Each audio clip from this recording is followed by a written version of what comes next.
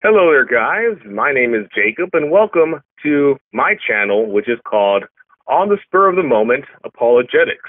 And in this channel, on the spur of the moment, speak of different ideas, beliefs, and theories concerning God's existence, both on the atheist perspective as well as in the Christian's perspective. But I am not going to hide anything. I am a Christian, and I do believe that there is a God. Okay, and that God best fits the idea of the Christian God, which is based on the Hebrew Bible, which is known as Torah, or the first four books in the Old Testament. Okay, so on this channel, I provide different arguments using the science that we know of today for the existence of God. And before I start, I'd like to first introduce myself. I am a lecturer. That means I'm a teacher. I graduated a couple of years ago with my master's degree in business. Before that, I had a bachelor's in political science with a minor in philosophy as well as in business. And during that time, I had delved deep into my faith. It wasn't after I graduated high school that I really decided to go in and look at all the evidence for my faith. At that point, when I was about 18 years old, I said, God, you know what? If you exist, all right, then I'm going to look at all the evidence to see if science has came up with a better reason for why the universe came into existence. And thus far, after many conversations with many professors and many of my colleagues, there has yet to be a solid, good argument against God's existence, against the reason for why we're here in the first place and why everything is as we see it today. Okay, so let's move on. And without further ado, let me talk about the first thing that we should talk about, which I believe is it all has to do with what we can observe about reality. What can we see about the universe that allows us to deduct or deduce the existence of a God? Well, what I see, and I don't know if you see it, but I see that the scientists have observed that our universe is expanding. It's expanding at a much faster rate, that was previously theorized. We see that the universe, the heat in the universe, all the heat in the universe is converting into cold. It's dying out, in a sense, to put it in a broad sense, that the universe, full of heat, right, is transitioning to a cold state of matter. It's converting to a cold state of matter. And that tells me that heat cannot exist forever. And if the universe had always existed, then the heat in this universe would have already died out. A famous theory known as the heat death tells us, and it's based on the laws of thermodynamics, which tell us that heat is a consumable. Heat goes away after a period of time. Even the sun. If you believe that the sun will one day die out and turn into cold dust, then you believe that in the heat death theory, which basically says the same thing, that all the heat in the universe is finite. That means it didn't always exist. It doesn't always exist. And it will not always exist. And if that's the case, then that means that the universe hasn't always existed. And in fact, the universe actually has an age. And so the age of the universe, I'm going to Google it really quickly because I do my research. The age of the universe is, I believe it's 59 million years. No, I'm sorry. It says 13.72 billion years old. Okay, so the reason why I'm pointing this out is because the mere fact that the universe has an age tells us that it hasn't always existed. And in fact, some of the most credible scientists have said that physical space-time as we know it came into existence. That all the physical laws of nature at one time didn't exist. That means that our perception of space-time, which is dependent on matter existing, if matter didn't exist, then our perception of space-time wouldn't exist according to scientists. So if at one time matter and the way we see matter in reality working did not exist. So that's what they mean when they say that the laws of physics break down, that they no longer are applicable at the point of before the Big Bang. In fact, many would say there was no before the Big Bang because physics didn't exist. There was no physical laws. Now, what does that tell us? If there was no physics before the Big Bang, does that tell us that something that was physical caused the Big Bang?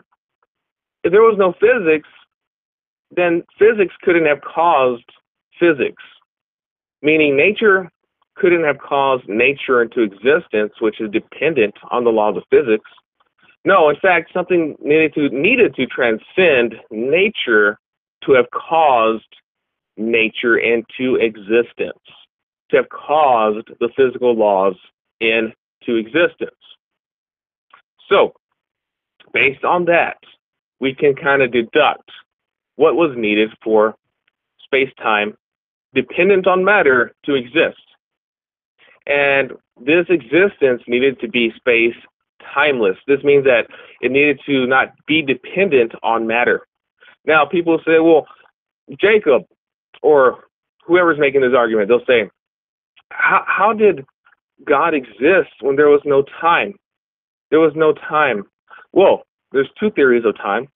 One theory says that time is dependent on matter. And this is the most popular theory of time. And it's the most applicable theory of time based on our limited perception of the physics in our reality. So given that physics now exists, this is the time that scientists claim we can see. And this type of time says we depend, or time itself depends on the material reality that we observe, that without matter, time wouldn't exist. Now, if you believe that time can exist without matters existing, if you think time can exist without the matter that we observe existing, then you believe in what's known as absolute time.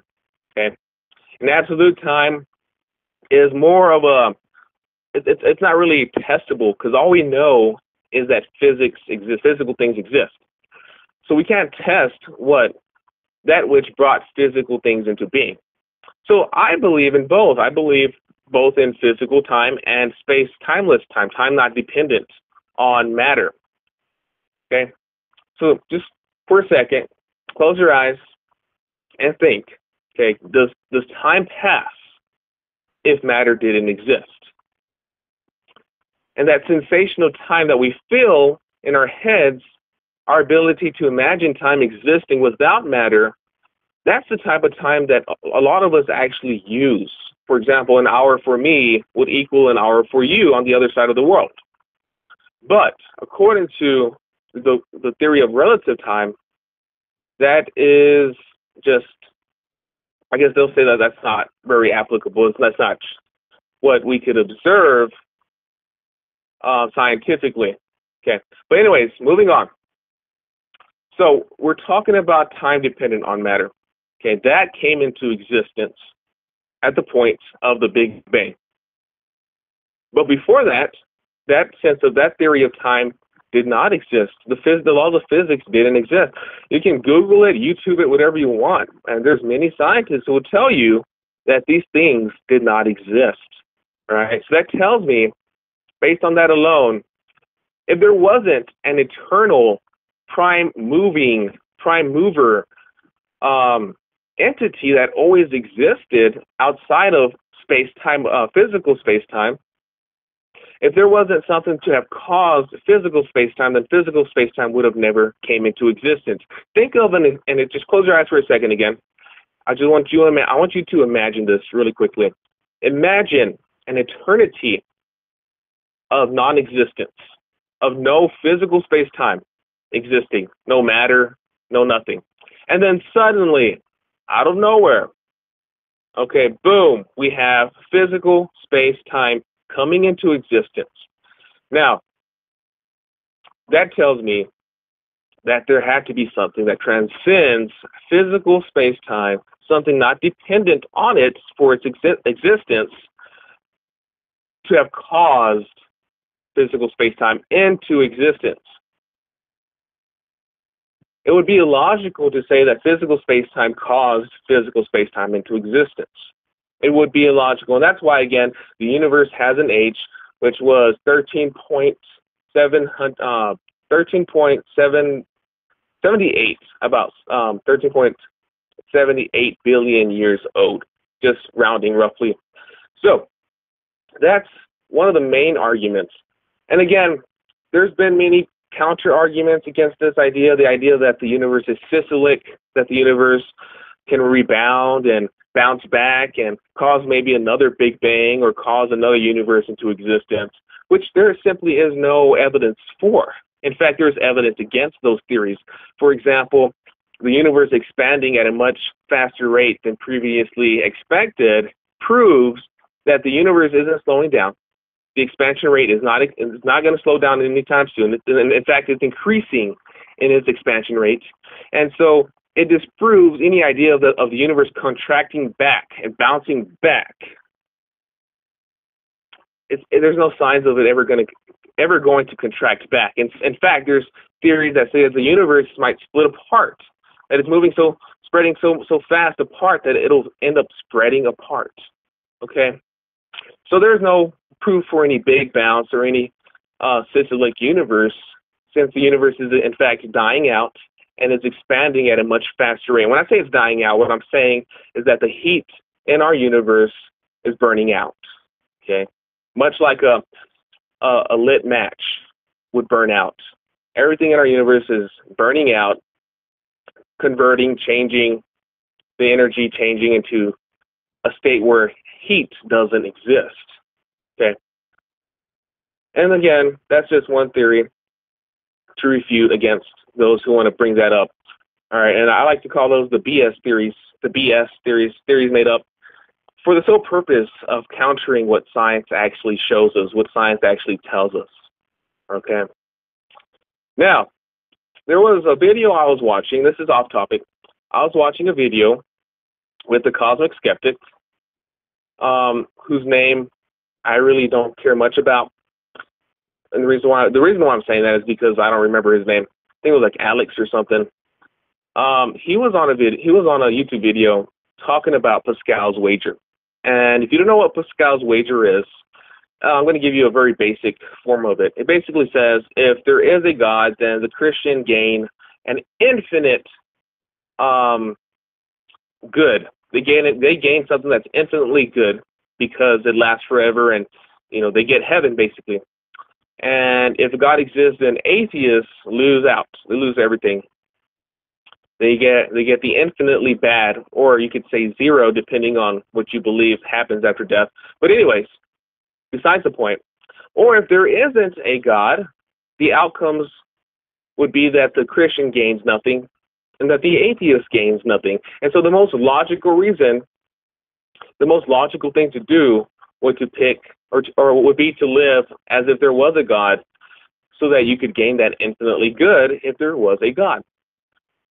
Now, Alex, in that video, the cosmic skeptic, had said that even if, let's say, okay, there wasn't a God, that the atheist would gain more.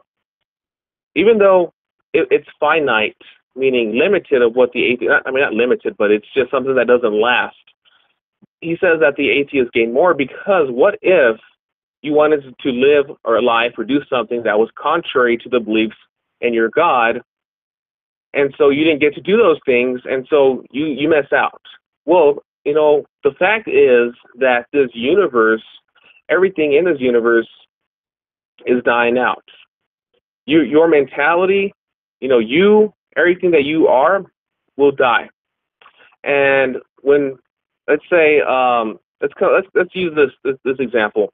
There was a Christian who, this person missed out on things that he probably wanted to do, and this atheist lived his life to the fullest, went out and got drunk or whatever they think it means to live your life to the fullest. When they both die, they gain nothing. You take nothing with you. You don't take memories, your sense of self-worth, your sense of gain in this world. You don't take it with you. You don't take any of that with you. When you're dead, you're dead. Any sense of self-accomplishment is gone with you. Okay? And if you think, well, in this world, at least I make an impact that will last. The idea of it lasting is very finite. We don't know how long us as humans would live, but at the same time, that's an emotional pill because when you're dead, none of that really matters to you anymore. Okay, you're in the same state as everyone else, which is in a dead state of death. And everybody, this whole universe, like I said in the previous video, in a way, philosophically is dying out. That's just the most simplest way to put it. Okay, the heat, everything's being exhausted in this universe. Changing forms in matter, changing. Now, given that, I believe the Christian and atheist still gain nothing. The atheist sense of what he gains in this little reality is nothing. And that doesn't mean that the Christian really misses out on anything. I mean, he still got to enjoy the best of life, which I believe has to do with things like eating food, listening to music, going out, doing this and that with family, raising a family and stuff like that. Okay, but that's just a subjective sense, and it's really worth nothing once we're all dead. And our perception of time, our perception of this time on this world, according to many scientists, even Richard Dawkins, is illusory. Our sense of value of this time in this world is illusory. It's based on chemical processes in our heads, which I believe is very finite. Our ability to perceive reality is very finite, very limited, and we should not base everything on it, on what we can actually see physically. I mean, sure, I would base it on logic, reasoning, and all that, but again, two different worldviews. Atheists believe if the atheists are right and that there is no God, then this brain it really is just chemical reactions. Our body's made up of bacteria, water, and different things that really don't surmount to anything. Okay, so it's really a pointless existence. So again, just going back to the Pascal wager argument, I still make the argument that both the atheist and Christian lose. They gain nothing after they die. They don't gain anything. This finite sense of worth or gain is very finite, gone, disappears with you, and any sense of accomplishment will die out, especially when humanity dies out, right? Especially when that happens. So, moving on with this argument, a common argument against Pascal's wager by atheists is that it could be referring to any god. I mean, they say, well, there are all these thousands of gods and whatnot. Well, I'm glad at least that the cosmic skeptic, Alex, accepts the fact that there are gods more logical than other gods. Okay, that the God that I talked about, that is deducted, that we can deduce from what we can observe about reality being finite in its existence, is more logical than a God created by a Hindu out of wood, who he makes and says, hey, this God represents this lake over here that I see. I mean, that there's gods that are more logical, and I'm glad Alex can at least admit that. Okay, so the God that we deduct from reality, the one that we say, okay, so we see that the universe of physical space-time came into existence, and thus a non-physical entity, one that's not dependent on space-time, must have always existed, and then intentionally, he intentionally, this space-timeless entity intentionally created space-time. Why do I say intentionally? Well, if there was no intention behind our creation, then our creation, the creation of physical space-time would have never came into existence. It would have never been. It would have never happened. Why? Well, think about it for a second. If there is no physical space-time, then for an eternity, there should have been no physical space-time. unless something intentionally decided or caused physical space-time into existence after an eternity of no material space-time. Okay? And so that's why we call this entity the unmoved mover, meaning that nothing had caused it. It was always there. Okay.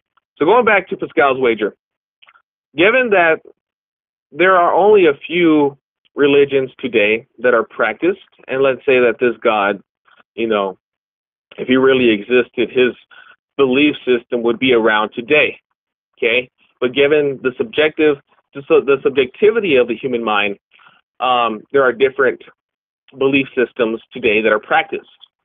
Now, remember, Pascal's wager is all about what is gained out of believing in God. Okay. Now, if you're a Christian and you live like Jesus Christ did, and you follow Jesus Christ, okay, according to many Hinduists, according to Buddhists, according to different religions, if you were as good as Jesus Christ, or if you were even close, and you walked and you did what Jesus Christ would do, then you would have earned entrance into those different religions' heavens. You would have earned entrance into those different heavens of different religions. Okay, so that increases the Christian's likelihood of going into heaven, surmounts it greatly. All right, it increases the Christian's chance to go to different heavens, even if it's a different heaven, greatly. And look, Hinduists, many of them say, if you believe, because they have many gods or whatever, right? If you believe in any god and you live according to the moral doctrine of that god, then you are permitted entrance into heaven. Okay? Now that's a major religion right there. That's a huge, there's a lot of people that believe that. If you even believed in, let's say, the God of the Buddhists, okay? And some Buddhists don't believe in God, some Buddhists do. They believe in a transcendent reality. Well, anyways, if you lived according to the way Jesus lived in the Bible, then you would earn entrance into that reality of transcendent goodness, I guess is how I would say it, where Buddhist is, or where Buddha, is, where he exists. So, and when it comes to atheism, everything's based on your subjective sense of morality. There is no guidance. There is nothing, no objectivity behind that. So atheists have a far lesser chance of getting into heaven of these other religions. All right. So it would still be logical to believe in the Christian God, which is the God of the Hebrews, Yahweh, and who sent his son, Jesus Christ, to fulfill the prophecies in the Old Testament. Okay. So the point is, given the faith of Christianity, you still have a far higher likelihood of earning entrance in heaven to gain something that's infinitely good in other religions. While in atheism, I think the chances are far less, because you don't subside by any God's objective sense of morality. Okay. So that's enough of that. Now, there's certainly several arguments for the existence of God and why it's more logical to believe in God than to not believe in God. I feel like the main one has to do with how finite everything is, how everything seems to have just came into existence, and that it didn't always exist, given the laws of thermodynamics and the heat in this universe. But one thing that atheists love to throw at that argument is this idea that concerns one of the laws of thermodynamics. And it's funny because they quote it, and they only quote like maybe a sentence of the main law, which is that matter is neither created or destroyed. But the fact is that it's talking about the universe as a system. It doesn't say whether that system was created or not, but it's referring to, that law is referring to a system, a closed system, which we know our universe originally wasn't closed, okay? Otherwise, it wouldn't have came into existence. But it's talking about, as we see reality today, at least our portion of this universe where we live and the laws that it abides by. We can see that if I were to burn up a piece of matter, that matter would still exist, but it would exist in a different state. Okay? That matter still exists, but it exists in a different state. And I bet there's going to be one atheist, someone who's going to bring up this argument before I bring it up right now, but I'm going to dismiss that right now, just to make a mockery of it, okay? So if you look deeply into that law, it tells us that matter, once it burns out, right? Let's say once the sun dies out, the heat goes away of that huge hydrogen gas ball. It goes away. The matter that it's made up of will still exist in a different state, which would be a dead, cold state.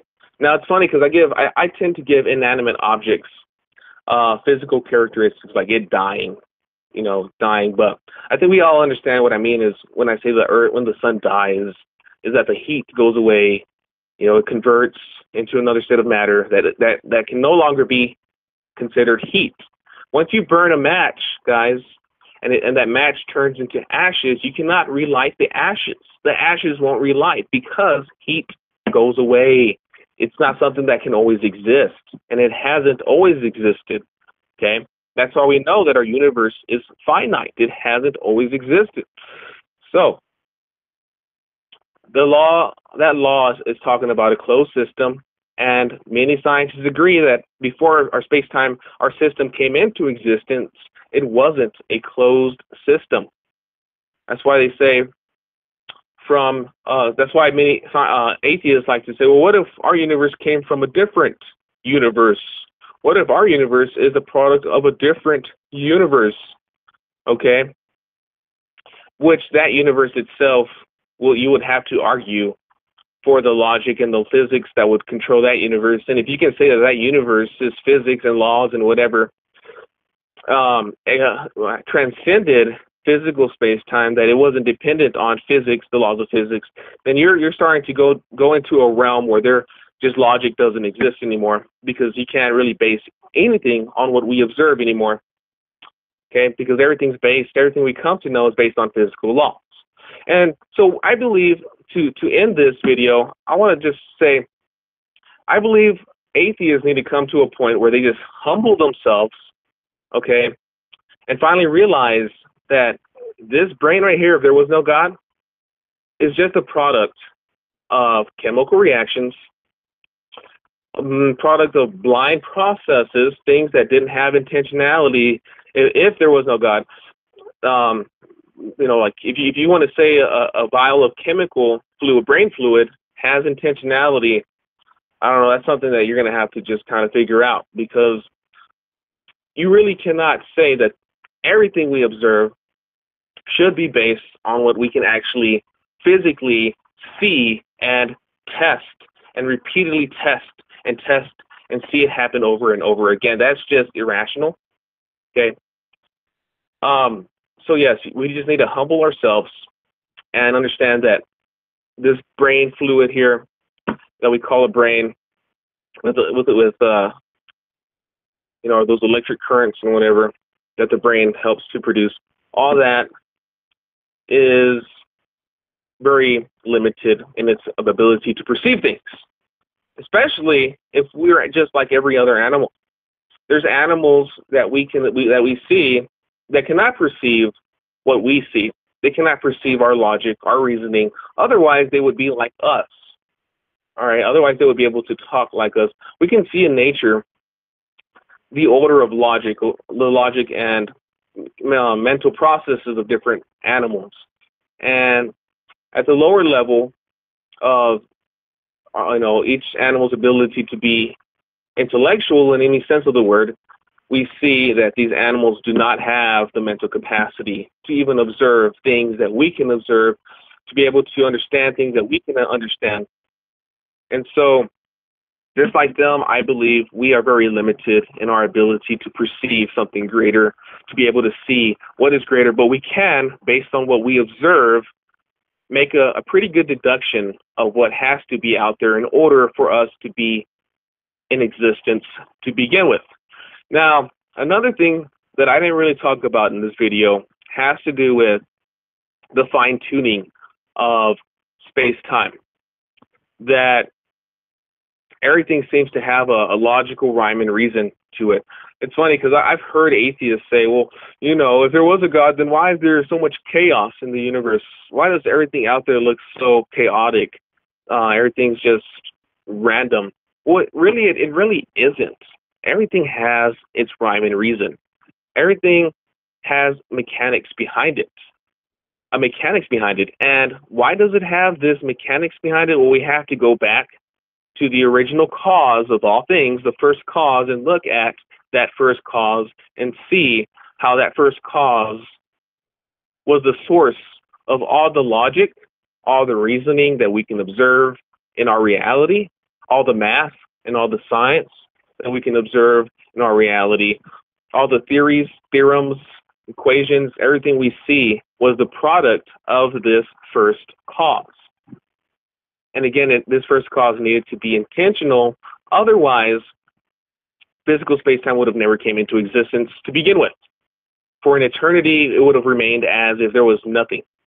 Okay? And when I use the word nothing, I'm talking about no physical space-time, which is funny because I'm trying to argue that there could be possibly, or based on the deductions we can observe about our reality, that there is more than likely something that can transcend our sense, our physical sense of material space-time, our sense of matter, something that can exist beyond matter, something that doesn't depend on matter to exist, something like absolute time that doesn't depend on matter to exist.